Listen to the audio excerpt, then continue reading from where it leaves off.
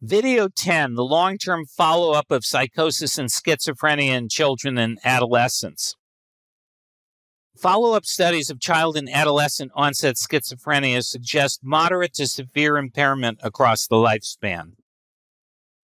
Poor long-term outcome is predicted by low premorbid functioning, insidious onset, higher rates of negative symptoms, childhood onset, and low intellectual functioning.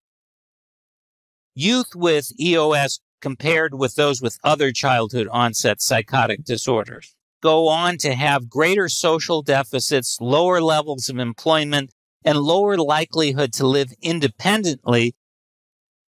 Suicidality is also prevalent in youth with schizophrenia spectrum disorders, and in follow-up studies, between 5 and 10% of individuals with EOS die by completed suicide or by accidental death due to behaviors linked to psychotic symptoms.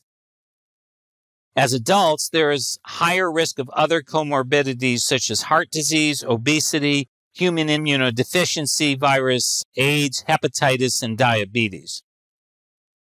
Key take-home points. Follow-up studies of child and adolescent onset schizophrenia suggest moderate to severe impairment across the lifespan.